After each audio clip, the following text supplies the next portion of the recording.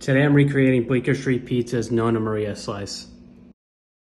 This sauce is unique because it's 50% fresh tomato and 50% canned tomato. We'll start with extra virgin olive oil in the pan, and we're gonna add some chopped garlic, red onion. This sauce is 4 plum tomatoes, I quartered them right here, and then I have 3 cups of crushed canned tomatoes.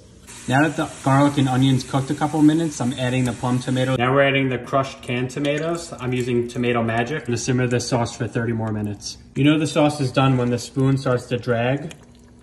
We're gonna take this off the heat and season with salt. Just dip the pizza dough in pureed panko breadcrumbs. The breadcrumbs give the dough a nice crispy texture. We're gonna start to build the crust. Toss the pizza. The panko does make a little bit of a mess. Then we're gonna go. Make sure you catch it on the end. Stay out of the middle. Now we're gonna lay it on a floured peel. Start with putting down a base of grande mozzarella cheese, Leone fresh mozzarella cheese. And dollop our sauce, add our thinly sliced basil.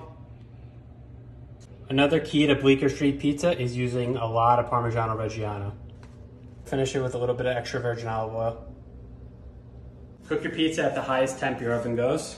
And we're gonna slide it on a pizza stone.